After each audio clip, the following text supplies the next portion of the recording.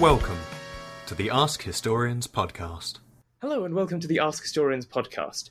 Today we have another Flair interview, this time with Dungdraw Three Kingdoms, who, unsurprisingly, is flared in the Three Kingdoms period of Chinese history. Welcome. Hello, nice to be here.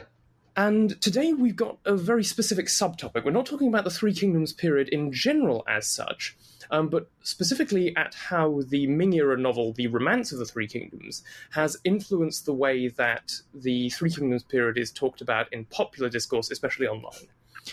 So, if you could just start us off, nevertheless, with a very brief overview of what we mean by the Three Kingdoms period, because technically, the Three Kingdoms actually come into it a while in. So, the Three Kingdoms in a lot of in games and sort of fictions usually starts in either 184, with the Yellow Turban Rebellion acting as a preview for the collapse of the Han, or 190, where the Wall of Dongzhou seized power and then other warlords started to emerge to rise against him. And then sort of lots of warlords fought for regional control, but by 220, 219, it had become three main factions who started to declare, we are actually the son of heaven, we're the legitimate empire. And so they battled for control with a long stalemate till 263, Shu Han fell, and then sort of 284, Jin united the land by conquering Wu. So you got a bloody civil war for about nearly 100 years. But for most people, it will start before it actually emerges in the Three Kingdoms, because the novel, frankly, it just stops paying attention after 2, 3, 4. It starts going skip, skip, skip, skip, skip. Yeah, which is, it's a fascinatingly ironic thing, but I suppose, it's a thing that we'll need to get into in more detail. So instead of trying to get down into a puddle too quickly, what is the Romance of the Three Kingdoms? It was a work of fiction by Lu Guanzhong about 1,000 years later that took a lot of narratives that had already built up for centuries, including other works of fiction, like the creation of Dio Chan was far earlier than the novel itself. And it turned it into a consistent, entertaining narrative, where Shu Han versus Wei. Shu Han, the noble continuation of the Han line, with benevolence and loyalty and kindness, versus a cruel and powerful empire that was illegitimate, unfilial, and it created a narrative of sort of great duels, grand strategies with almost people who could almost command the heavens, but not quite. That even as brilliant as, say, someone like Zhuge Liang is, he will be denied by rainfall or sort of his own incompetent emperor. And so it's a tragic tale. It loves a character arc with sort of people's flaws bring them down, and that the land being united will become divided once again, that this is a constant flow of history. And sort of this is the Three Kingdoms a lot of people know via games or films, or with the grand heroes, the duels, the almost magical strategy. So with that in mind, we can, I suppose, start getting into a lot of the specifics. And one of them, which you brought up with me before we started, is something that you didn't actually bring up just now, which is, of course, the Third Kingdom, Wu, which seems to play a very peripheral role in the novel. How does that end up influencing the way that people talk about Wu, not just in terms of its relative importance, but also in sort of, I suppose, more moralistic, qualitative terms? Well, one of the things it does with Wu is it cuts back on its campaigns. So Wu becomes the passive kingdom in the south. So you can ignore it for chapters, and sort of it's the junior partner of Shu Han, the unreliable, treacherous partner that sometimes will attack Shu, like the 219 Great Betrayal. where it seizes the land of Jing from the Shu Han and denies and really hampers Shu Han's dreams. It's, of course, Shu Han would never have taken any lands by betrayal, even though its very foundation is taking over lands from its host. You've got it's constantly in the novel talks about raising troops, but never quite does it. In fact, when Sun Quan decides to become emperor, they're actually talking about, should we invade Wei? No, let's just become emperor, and now's our time to do this and become our own power. But those who like Wu they don't see that as sort of a passive betraying kingdom, but they talk of it as unambitious, that it just wants to protect its regional identity, that it's whereas the Cao family and the Lu family are ambitious, causing all sorts of suffering. They're just protecting themselves. They're just family feelings. And Dynasty Warriors very much plays into that. It's very much, we are family. We are sort of group who love each other, respect each other, and sort of don't quite have that driving sense of we must conquer the land, which has no connection to its historical self. Yes, presumably then Wu is, in the actual historical sense, looking back before the novel then, was actually a considerably more active contender in the conflict. Arguably, in fact, it was the second power after Wei and not... Yeah. It had the resources, Shu Han was reduced after 219 to essentially one province and one attack route. That's all so it made them a limited power, and at some points, Wei actually just didn't bother worrying about them. They were not a threat. All their focus would be on other threats, like the rather larger power to the south, with Jing, Jiao, Wu itself as a base, and its southern expansions, including an attempt to invade Taiwan, all ways to get more resources to try and fill the resource gap with the much larger Wei power to the north. The novel, for example, between Chibi, where sort of Wei attacks the new alliance of Liu Bei, i.e. the future Shu Han, and Sun Quan, the future Wu, in 208, to Sun Quan's death in 251. It has a grand total of 4 attacks by Wu at Wei, just 4. Over 4 decades, you get just those 4 attacks. So it makes it passive.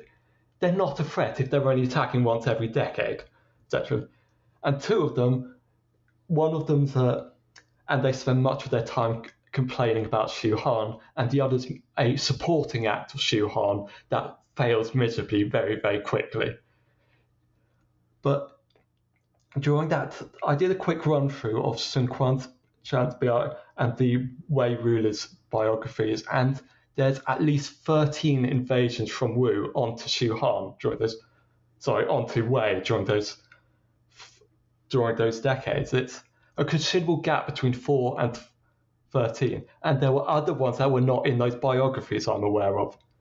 Which Shu Han did have Zhuge Liang's 5 campaigns get turned by the novel into 6, and the Wei is really scared of his attacks, despite his having 1 province, and so that becomes the major focus. It's what the novel focuses on. It's what people assume the main threat is. Despite Shu Han could only do limited resources, 1 route, whereas Wu often raised multiple armies to attack multiple points. At one point, Manchung's worried that Wu are coming at them year in, year out. But that's not the one people know.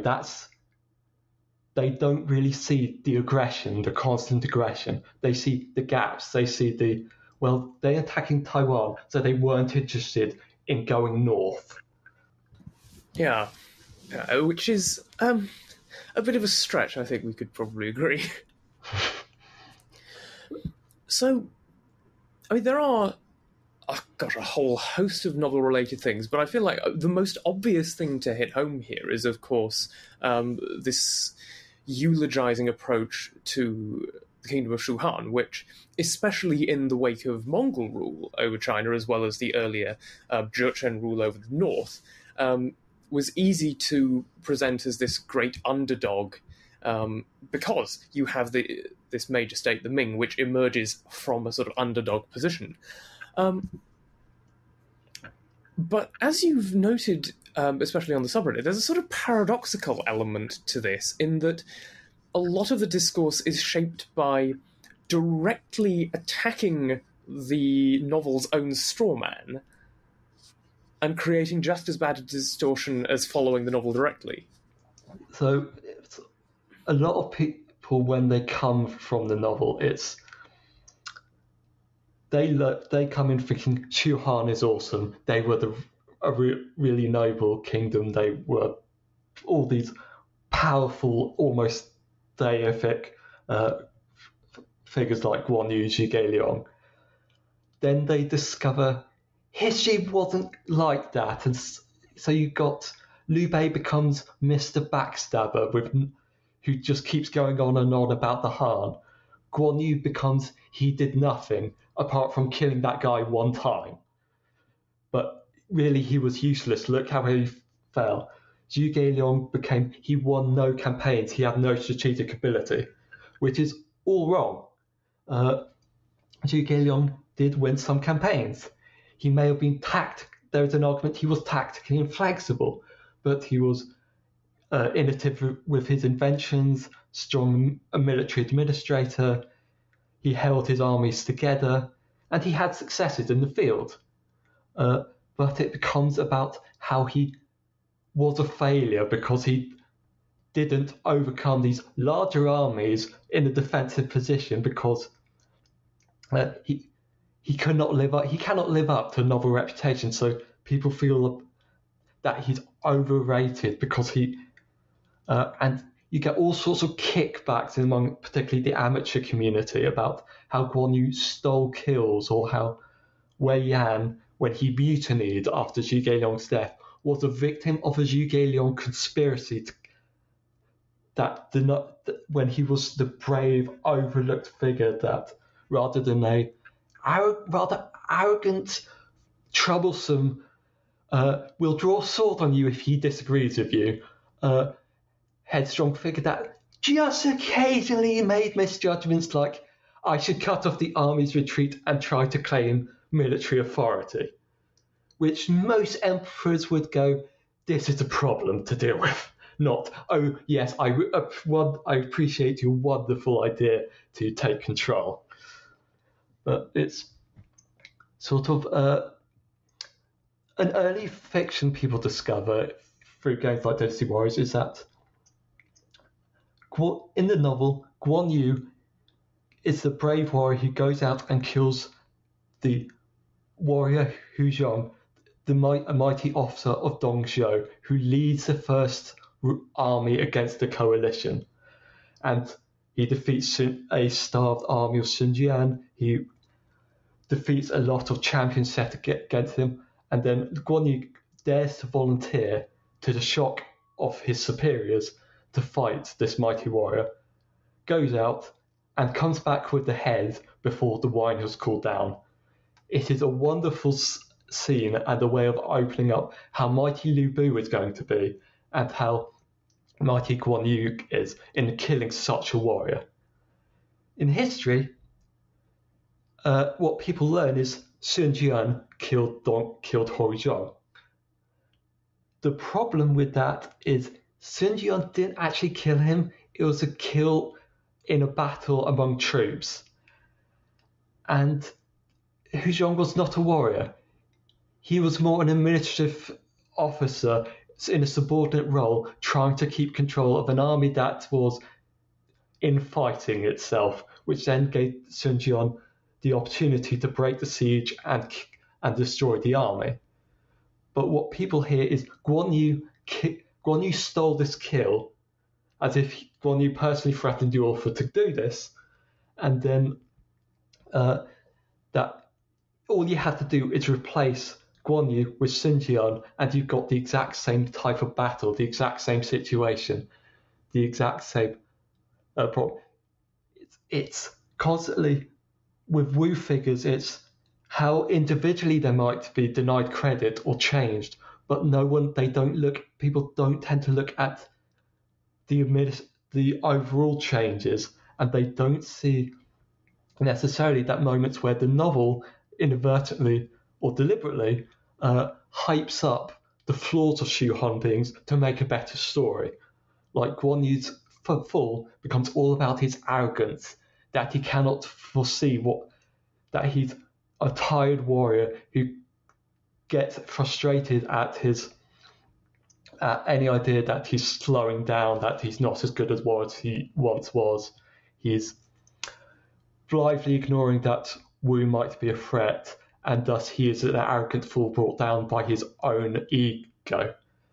And there's some historical basis to that, because Guan Yu was an arrogant figure who perhaps could have handled things better if he'd been a bit less arrogant. But he was aware that Wu were a threat. He only reacted when he thought that Wu's commander-in-chief, who he knew was a threat, had become really badly ill, and that Wu were having to reshuffle their ranks, reorganize their army. He still left the defense there. That it was just that Wu brought in such a strong campaign, that clever campaign that took out all his defensive options, and his mistreatment of subordinates were more of an issue. But to understand Shu Han, yes, you have to bring in that Liu Bei was an opportunist who betrayed, who wheeled and dealed with other warlords, who was willing to backstab, who was not always a kind, benevolent figure. But he was more than. But also in the novel, he's also a moron. His strategy in his final campaign is compared unfavorably to children. But in his history, he was a wily commander, a brilliant politician, had a great eye for PR.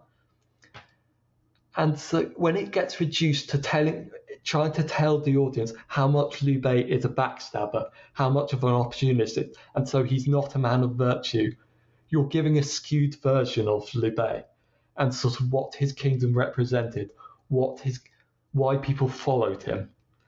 Sort of, I was reading. There's a book out on how Guan Yu afterlife reputation was being shaped by religion, legends, and so the author did a quick rundown of Guan Yu's life, and the emphasis on it is how Guan Yu and co weren't really about loyalists but were opportunists, and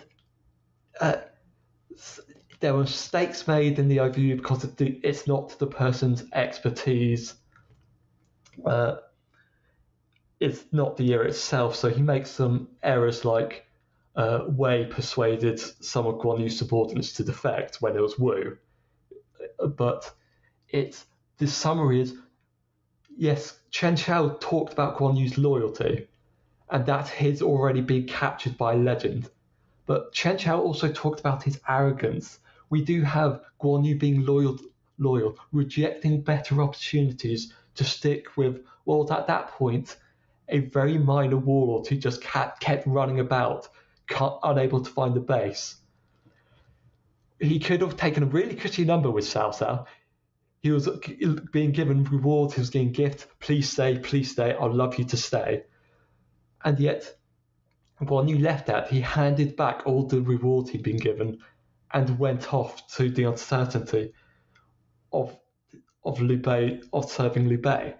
I mean, to sum up a lot of what's been said, it's interesting that there's an extent to which actually some of this sort of backlash comes from within the novel itself. It's not just the idea that the novel's presentation of Shu Han is is too romantic and that the historical version is much more cynical. It's also actually perhaps the assumption going in that the novel depicts Shu Han very romantically, and discovering that even the novel doesn't go quite as far as the imagined notion, in a way.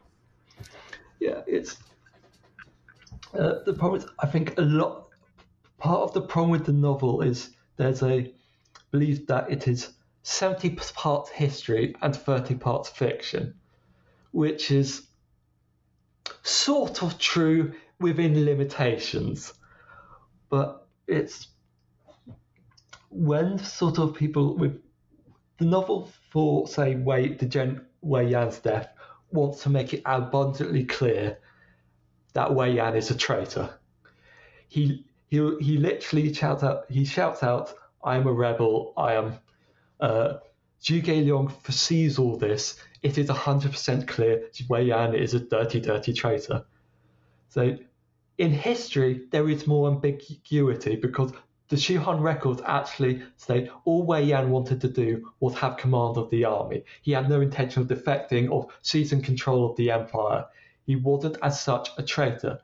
It doesn't clear Wei Yan of bad behaviour. He's put in what might be called the traitors list of biographies.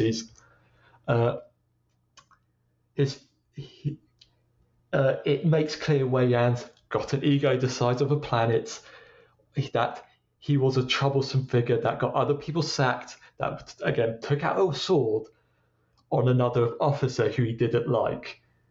But when people come from the novel and they see the line about him not seeking rebellion, what they see is Wei Yan must be a victim of sort of conspiracy, that sort of Zhuge Liang was behind it. It was when he wasn't. Zhuge Liang went, "If Wei Yan disagrees with the order to retreat when I die, just let him be." Zhuge Liang did not predict Wei Yan's interpretation of that would be, "I'll just go around the back and burn the roads of retreat so everyone has to stay." But people kind of blame Shu Han figures for the fact that there's romanticization of them, and sort of when you've got academic works looking at how the romanticization starts before the novel, they sometimes start blaming the records themselves because it's too positive. When, for example, Chen Chao's summarization of Zhuge Liang is brilliant minister, Abel has been such a great administrator, his laws were fair, but he addresses the military failures, and somewhat it's against the odds, but it's also about how Zhuge Liang is tactically inflexible. And so because Zhuge Liang's reputation grew even further, he was a worshipped figure, he was the ideal scholarly statesman. He got people either looking at why Chen Shao was not praising him enough and what bias Chen Shao has, or as you more get in the modern day, sometimes it's, why is Chen Shao saying these nice things about Zhuge Liang? This must be bias. It's Zhuge Liang must have done something underhand to build that reputation, or that Chen Shao was in awe of a legend. Chen Shao was carefully balanced in what he was saying, and he was writing for the Jin dynasty, where Zhuge Liang was awesome and completely legitimate, might not necessarily go down well with the Sima. They wanted Zhuge Liang to look good, yes, because it then made their ancestor Sima Yi look good, and a little less bad for how badly Sima Yi performed in the campaigns. But you kind of either got people dashing off to the history doesn't match up with the history.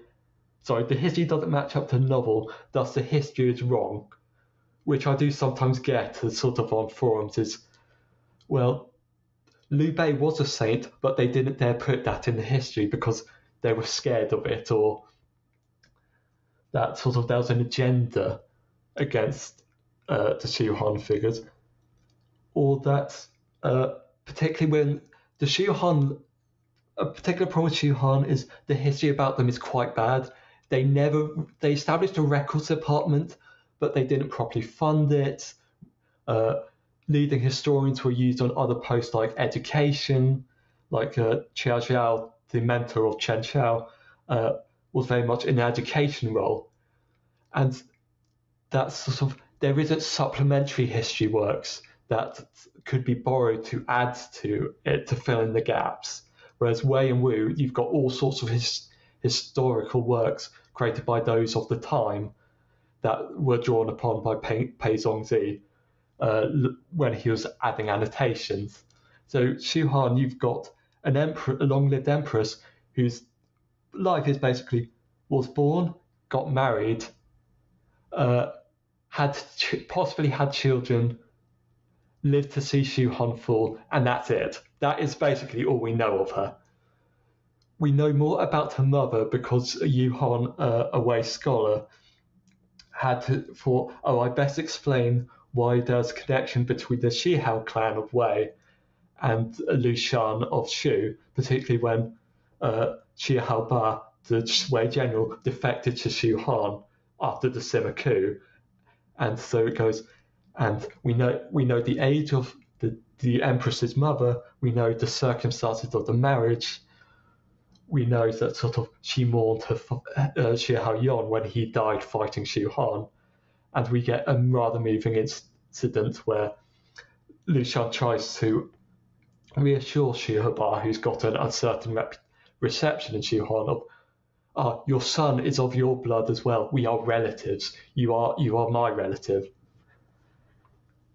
As a way to reassure, and it's you just get all these mixed receptions that Zhuge Liang is now the bad guy, the failure. You got that if the histories don't match up to the viewpoint, you can either blame Chen Xiao was already in awe of a legend and was biased, and thus I, with this real history, am showing you the truth by reading the text and ignoring the flim-flam, or you've got Chen Xiao wasn't praiseworthy enough, and so trying to fill that in as to how Zhuge Liang is awesome or Guan Yu is awesome, and trying to build it up from that.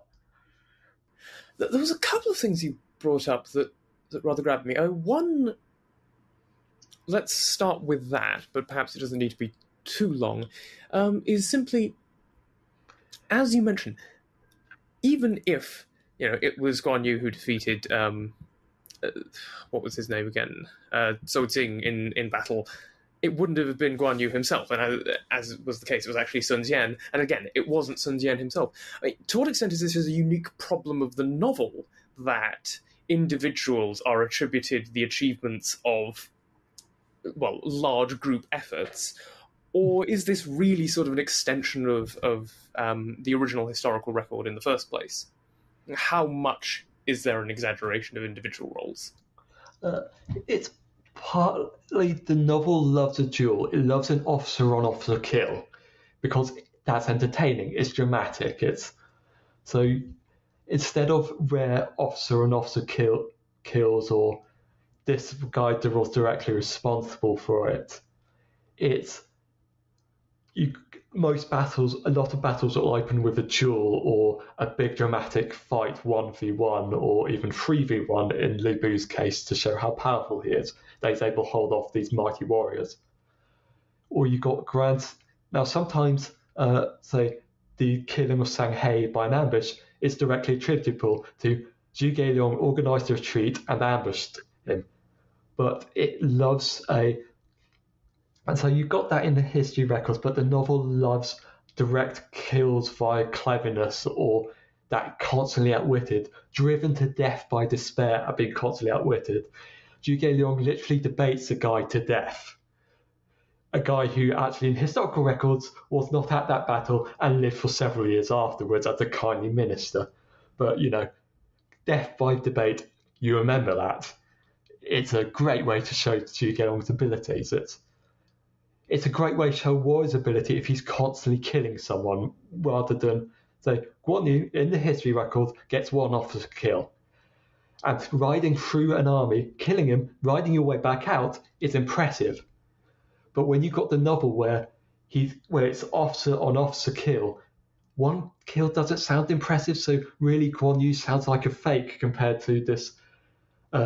Instead of killing just Yan Yang, he kills Wen Chao, he kills Hu Zhong, he kills 5 gate guards just to get away from Cao Cao. One kill, not really impressive, because so he must be a fraud rather than actually one kill is really impressive in the context he was fighting in. Yeah, the other thing that came to mind was, funnily enough, a Twitter interaction you had with a different moderator recently, where it was brought up there seems to be almost a certain impression among a lot of people who like sort of amateur historians on the internet that, in a way, there's a lot of people who view history as trivia, so to speak. You know, it doesn't matter if it's true, so long as it is interesting or novel.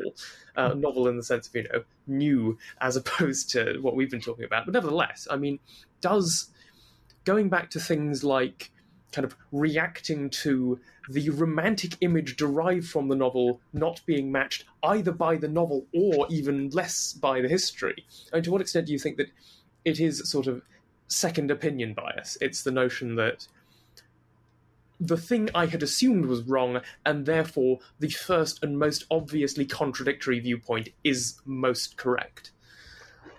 Yeah, you see one fact or a little line, and then you build around from the basis you already think you know. You already know that Xu Geiliang mistreats Wei Yan. You already know that the novel is biased towards one faction, but you don't look deeper beneath it, like what were the structural changes the novel made? If Guan Yu didn't kill Hu Zhong, as we mentioned, then what else about that entire battle was wrong? What does it say about the type of warfare? It's just, I've got this thing, I understand that officer kills were regular things. I think I know by games and by cultural image how this wars were fought. I've got all these little facts or ideas in my head that aren't actually accurate, but you think are, and so you take this one thing, this one little bit of trivia, and you shape everything around it without exploring deeper into what actually else was wrong, what actually had changed. Yeah, and I mean, in a way, this is true of so many periods of history and public perceptions of them. But I mean, in a period like the Three Kingdoms, where it is simultaneously such a rich period historiographically, but also such a cultural cornerstone with its own little sort of literary history, it becomes especially acute and especially obvious. So this, I should say actually that sort of with Western audiences, when they come at it from games or TV shows, they don't always know that there's an actual real history. I've had twice on Ask Historians, was this era real? And for which I've thankfully managed to con the rest of you into thinking it was.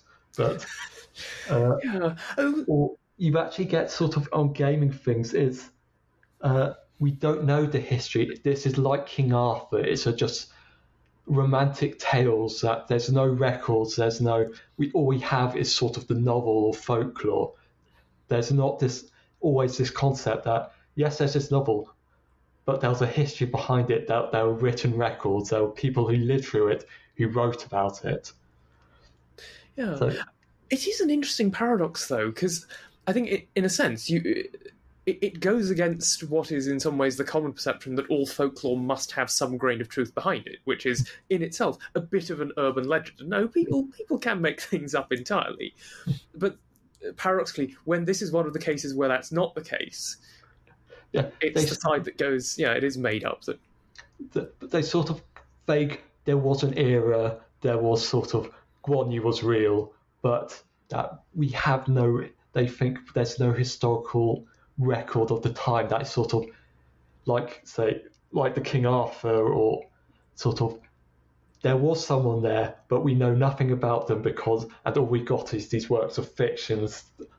And I'm not entirely sure why specifically the Three Kingdoms is thought of, despite sort of there being Roman histories about or the Greek histories, that the China didn't have a histories for this period. But I think the romanization is such that they just kind of seem it's ancient, it's really past. They may not necessarily really have a head on the dates, but that it's clearly exaggerated, and so all there is the legends. They don't actually know that anything historical was actually written. Yeah. Well, I mean, there's also another factor which, I mean, begins with R and ends with acism. Yes. Total War objections to why is there a Three Kingdoms game? One wonders how much of there wasn't history was really, I just don't want an Asian-based game. Yeah. Because, you have brought up something that I was about to, because we've been talking about games a few times, and the two that we name dropped are probably the two most famous properties regarding this, which are, of course, Koei's Dynasty Warriors series, and more recently, Total War Three Kingdoms, rest in peace. And both of these ultimately rely very heavily on the novel. I mean, Dynasty Warriors is a very expanded upon adaptation of the novel. And Three Kingdoms, even though it does offer a more historical mode, is still very clearly structured around the novel and focuses very heavily on personalities that, in some cases, are unique to the novel. Do you think this is necessarily a problem?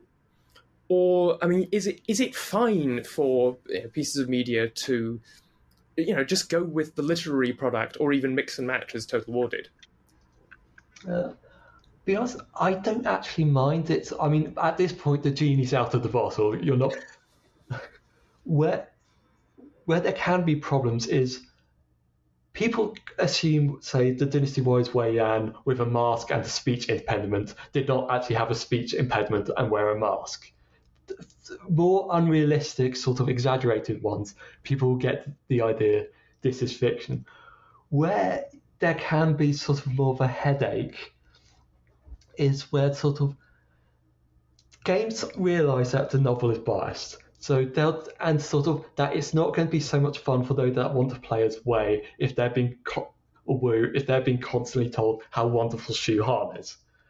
So they try to balance it out. They don't necessarily balance it out by historical version. It's more like, what if this novel version, you take out the bias, what do you end up with? So Cao Cao becomes this calm, calculating, brilliant hero of chaos who's not as emotional as others and is willing to sacrifice his reputation for the wider good. The historical Cao Cao was an emotional hothead. His own advisors, you've got instances of them going, I've got to deal with this emotional breakdown. His one wife divorced him because his inability to keep it in his pants got his son killed. Another one is said to have written, I'm so sorry your son got executed, my husband is a hothead. He cared about his reputation. He sort of wrote an apologia to explain his career, how he'd loyally ended up head of government, why he did his conquest. But the game appeal, sort of the cultural image of Cao Cao didn't care, that Cao Cao was this calm, bravely taking on the criticism. That he wasn't a bad guy, but he was just willing to take a reputational hit. That's kind of harder for sort of people to shift away from because it sounds accurate.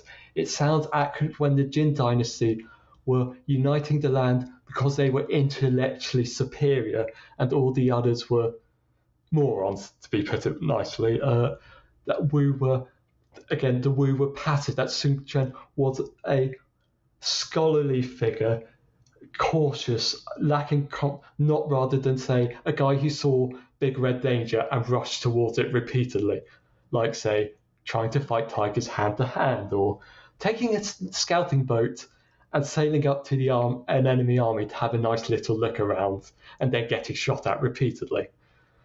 But it's sort of when they modern adapt it to sort of be unbiased, but they don't look at actually what was this figure really like. Maybe we could build from there, but what was the novel figure like if you strip away the bias?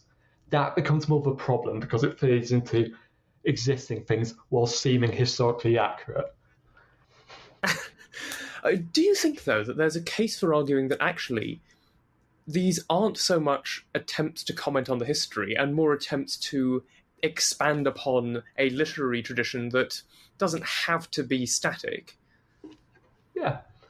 And I honestly don't mind that, but sort of Total War Three Kingdoms try to appeal by, look, we've hired the Crespi, the leading Western historian, to make it seem historically accurate.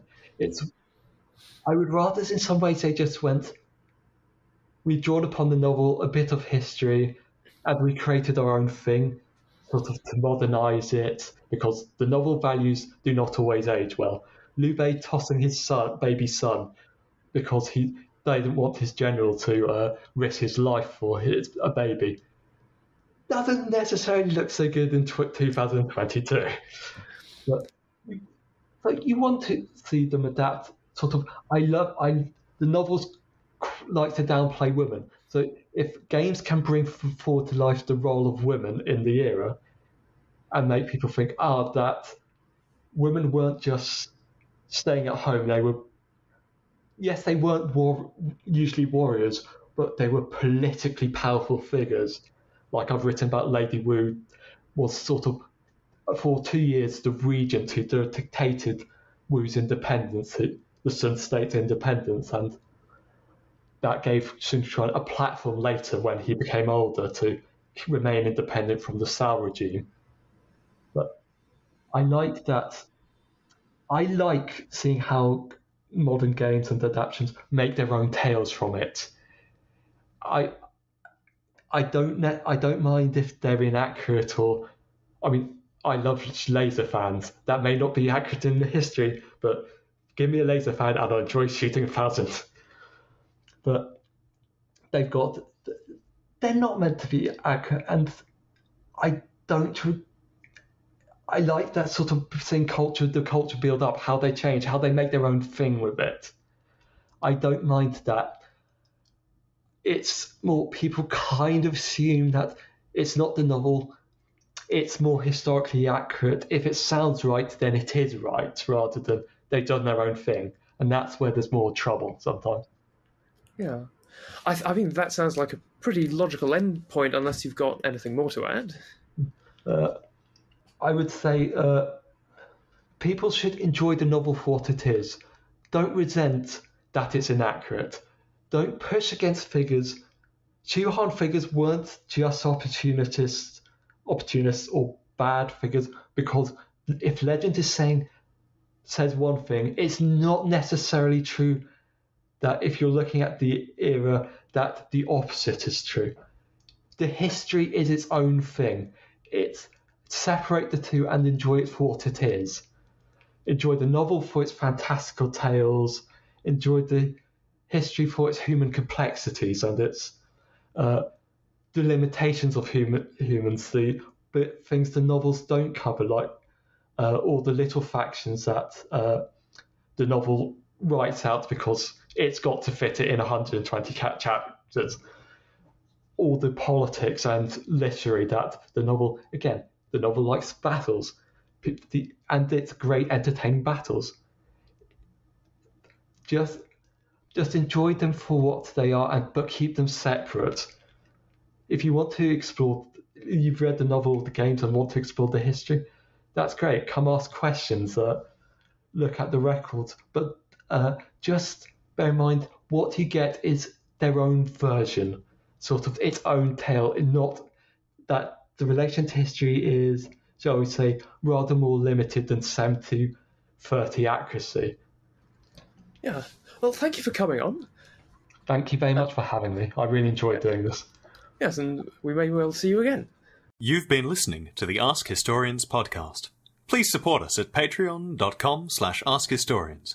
Find more history like this by following us on Twitter and Facebook, and by visiting us at askhistorians.reddit.com and ask hundreds of historians and enthusiasts anything you want to know about history.